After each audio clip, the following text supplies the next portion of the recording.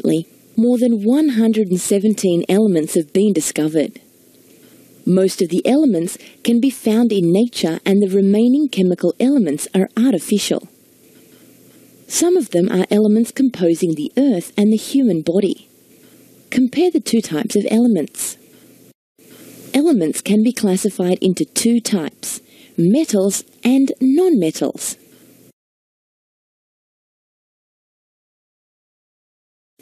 Metals are much easier to find in daily life when compared with non-metals. This is because non-metals are commonly found in compound form, not in element form.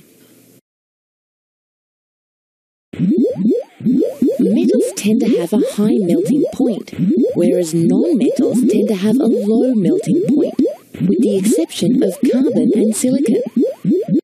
At room temperature, 25 degrees Celsius, metals are solid, except for mercury, which is liquid. All metals, however, are shiny. Metals are very hard and dense and can be bent easily.